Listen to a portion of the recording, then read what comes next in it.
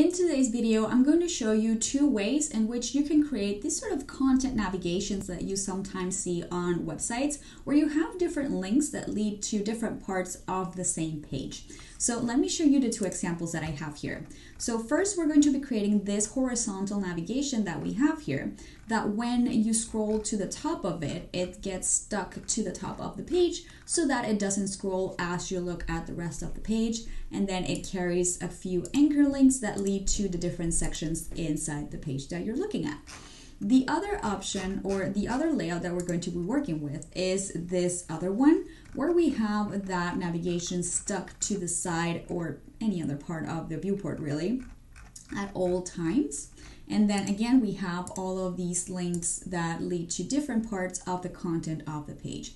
So I am going to be working with Brine because creating anchor links in Brine is much easier than creating them in 7.1. So if you want to apply the same customization for 7.1, you're going to find the code for that inside this same tutorial in the code section, but you're going to have to follow along with a different tutorial to be able to create the anchor links for 7.1 in order to have them inside your navigation.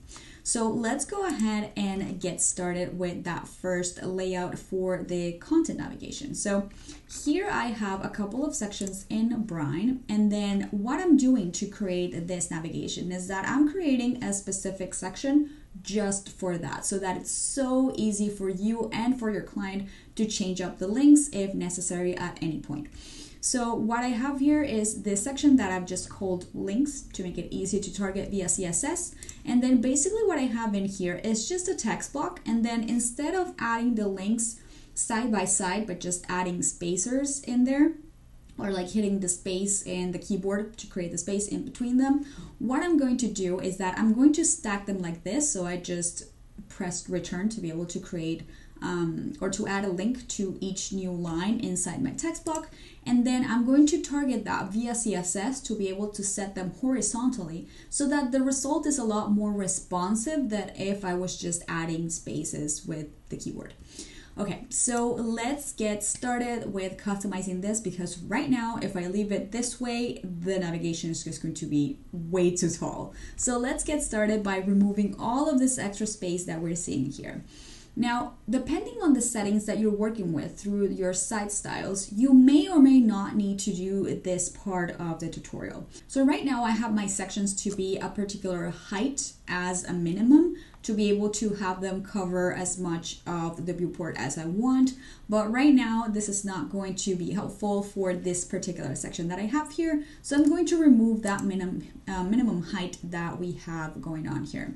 So if we take a look through the inspect element tool and we stand over the actual links section, so the entire section where I have all of my navigation links, we're going to see here on the right side that there is a minimum height of 90 viewport height that it's set. So this is the value that I used inside my site styles, which, like I said, right now is just not going to work for this particular section. So what I'm going to do is I'm going to be targeting it through the section ID here of links, and then I'm going to remove that minimum height. So let's target here links, and then I'm going to set minimum height to 0. All right, so that's already a lot better. However, I still have a lot of space at the top and at the bottom of my navigation block. So let's go ahead and see what's going on. So if I take a look at the following section, so the one that is directly inside that first links section, we can see that there's a lot of padding. Now this padding again was added through my site styles, so I'm not going to edit it through there because I'm going to be affecting all of the different sections in Brine, and I just want to modify this one. So what I'm going to do is I'm going to modify the value of that top and bottom padding through CSS as well by targeting this container where the padding is already added. So this one is called index page content, and I'm going to make sure that only the one that is located inside this particular section gets modified. So I'm going to be targeting my section again, so links, and then I'm going to be targeting that index page content container like so. And I'm going to set the padding at the top, let me check here how I set that before, to 20 pixels, which looks really good. And then I'm going to set the padding at the bottom to 20 pixels as well. All right, awesome. Let me take a look here. I don't know why I did that. All right, here we can see how the section is much narrower right now, which is awesome. And now that I'm highlighting this, I remembered that I want to color this and make it gray. So what I'm gonna do is go back into that bigger container, the one that's holding everything. I'm going to set a background color here of a light gray. Now let's go ahead and take care of the actual links so that they sit side by side. So in order to do that, let's go ahead and take a look here through the inspect element tool to see the actual structure that we have right now. So as you can see, here I have my group of links. So each of them is a separate P element that is sitting inside this SQS block content container that in turn is sitting inside the HTML block container.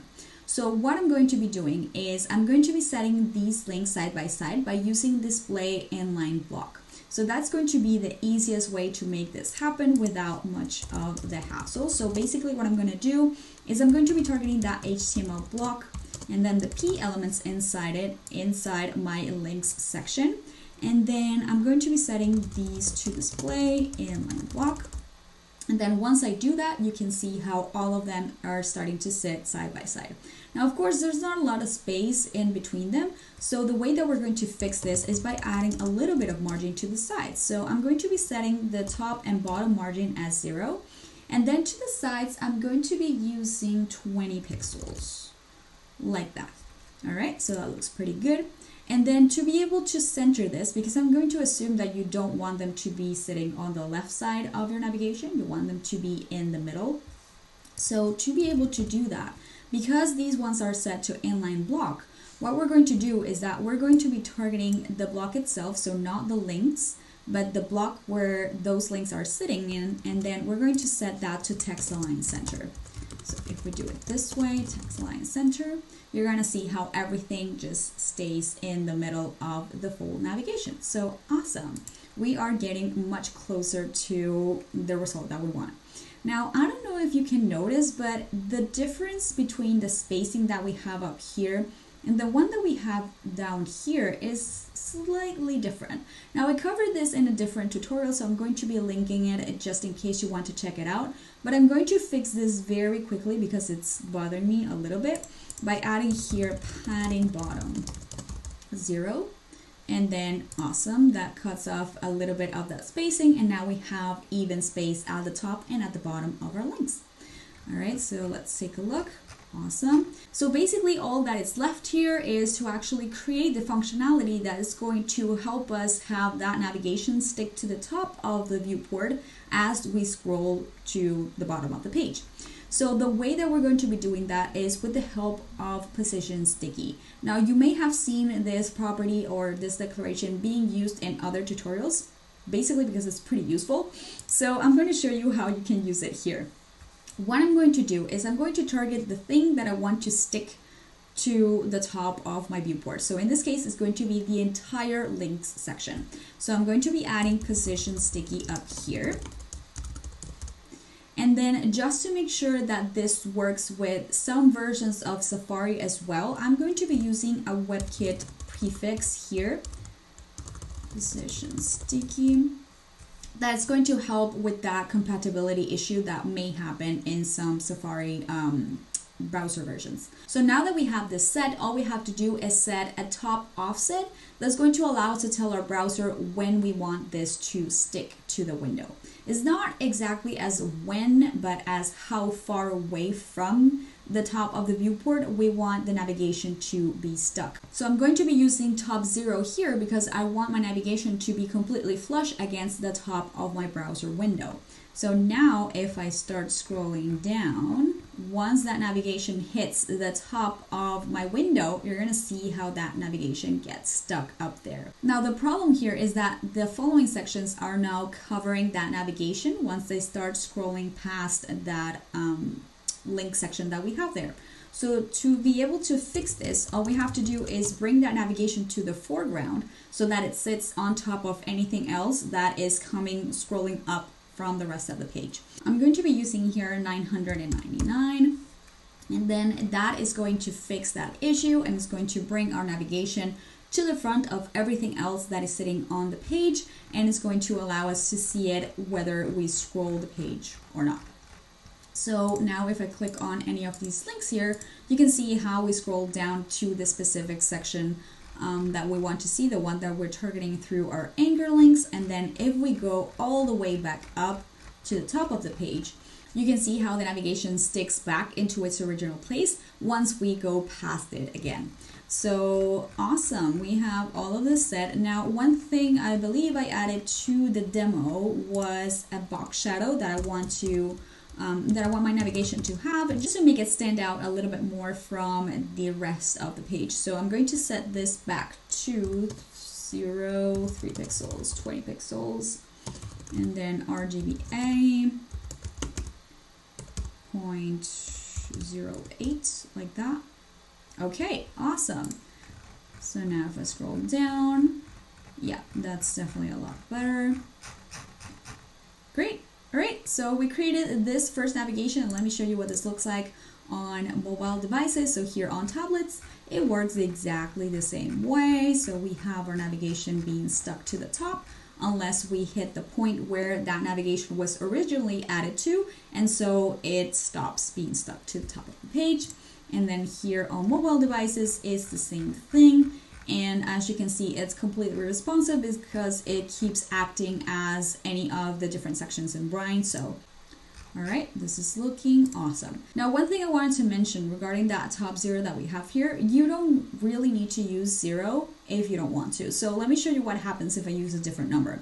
So if I go all the way back down to make that navigation stick there, if I change this top value for, let's say, something like 50 pixels, you're going to see how now the navigation is 50 pixels away from the top of the navigation, but it's still stuck there. So this is going to be a helpful value to modify if, for example, you're already working with a fixed header. What you need to do in that case is to determine the height of the header that you have here, and then set that as the top value for your sticky navigation. So that way you're going to have enough room to keep seeing that fixed header that you already have, and then navigation is going to see it right below it. So there you have it. This is how you can create this horizontal sticky content navigation thing for your client site. Now let's go ahead and take a look at the second layout option. So I'm going to go ahead and get rid of this, and we're going to take a look at how we can achieve that second look. So the first thing that we're going to do is modify the padding and the minimum height of the section again, so that we don't have this extra space going on here. Now, like I mentioned before, you may not need to do this if you already have fairly thin sections in Brine, so you can skip this part of the tutorial if you need to. So I'm going to go back in and remove the minimum height from my section. And then I'm going to remove the padding, or reduce the padding actually. Index page content, padding at the top, let's do 20 pixels, and padding at the bottom, let's do 20 pixels. All right, perfect. Now I'm going to add that background color again, just so you can see everything more easily. All right, and then I'm actually going to make that modification for the little spacing, extra spacing that we have down here that I did before. So I'm going to set the HTML block here, padding bottom 0. All right, awesome. Now let's go ahead and take this out from here. So basically what we're going to be doing is using, again, the same position property from before, but instead of using position sticky, we're going to be using position fixed. And you're going to see that as soon as I do that, the spacing here gets removed. So right now you can see how I go from the top banner that I have here, or the top section, to the next one, and I don't have that link section in there anymore. So with position sticky, we do get to have that element in place unless it reaches that threshold of the top offset that we give it. Position fix automatically takes it out from where it is and just stick it somewhere in the viewport. So right now we're not really seeing it because it's being covered by something else. So let's go ahead and bring it forward with set index again. And just like that, you can see how our little element is all the way down here, and it's much smaller than it was before. So what we're going to do is we're first going to place it where we want to have it. Now, You can set it anywhere you want along the different edges of the viewport window. I want to set this to, no, let's say this to the top, 50% from the top, and I want to be 0% or 0 pixels from the right side because I want to stick it on the right side of my window. Now that's not exactly in the middle vertical wise, so I'm going to be using the transform trick. So I'm going to use here translate Y minus 50 pixels just to nudge that 50% from its own height so that it moves a little bit higher up and it stays in the dead center of the entire screen. All right, so now if I scroll this up or down, you're gonna see how that element stays put at all times. And then of course, if I click on the different links, then I still get that anchor link action going on. So this is great. Now I don't really like the amount of space that I have on the sides here, so I'm going to modify that. Now that one is still padding for the index section or the index page content container, the one that I have here. You can see that really big padding that I have on the sides. So what I'm going to do is I'm going to go in here and then I'm going to be using the shorthand property for the padding. And then I'm going to set 20 pixels for top and bottom the way that I had before. And then for the sides, I'm just going to set that to 40 pixels. So I think that looks a lot better. Now, the last thing that I'm going to do here style-wise is that I'm going to bring back that box shadow.